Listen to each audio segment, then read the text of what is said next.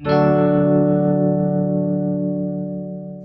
today we're going to have our fifth session on systems archetypes. This will be the fifth and final system archetype we take a look at, and today we're looking at one called the tragedy of the commons. Tragedy of the common is a system that starts with independent and rational behavior, but it leads to a disaster. Starts with a shared resource, a number of individuals using this shared resource. And each individual looks to optimize the use of the resource to their best advantage. That is to say, to grow their use of the resource. And the individual who grows their use of the resource captures 100% of the benefit of the growth of using that resource.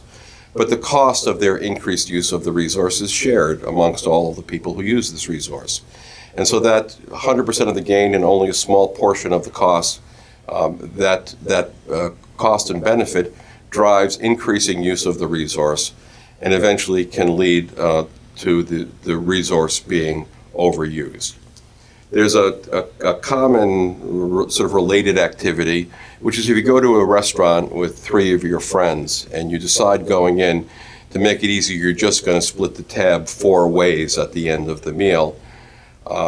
You're likely to order more food and more drink than you would if you were just picking up your own tab, because you want to be sure that you're not being cheated. And so this use of a common shared resource drives increasing utilization. It drives that particular behavior. So the growth of every individual's use of this resource ends up abusing the resource. And the resource, if it's a renewable resource, the resource can be destroyed. It's the problem of overgrazing of cattle land, overfishing of the oceans. It was the behavior that led to the elimination, destruction of all the trees on Easter Island.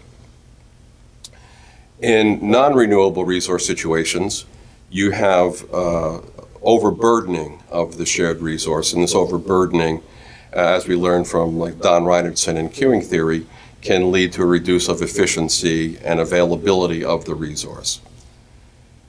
In product development, if we look to engineering as a shared resource, we see that it has a number of people who are using this resource somewhat independently.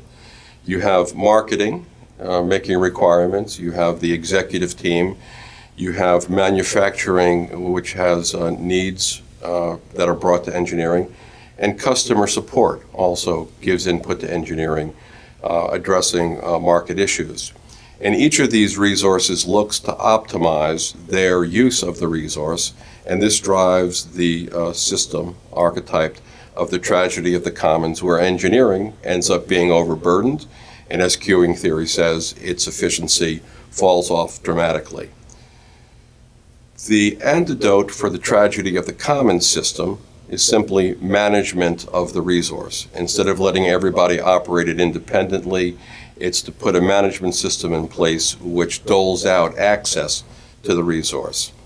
In product development or in engineering, this management takes the form of some of or perhaps all of engineering requests, creating a single queue for engineering, requirements management, so it's really clear what is being requested, and then prioritization of all of the requests of engineering. So the most important resources are getting the available resources, and the resources are not overtaxed or overburdened. The interesting thing to me is that these three management antidotes to the problem of the shared resource of engineering are the three practices: engineering requests, requirements management, and prioritization, that are core to an agile product development system, a system that EAC promotes, and a system that is finding increased usage and utilization even in hardware and systems engineering organizations.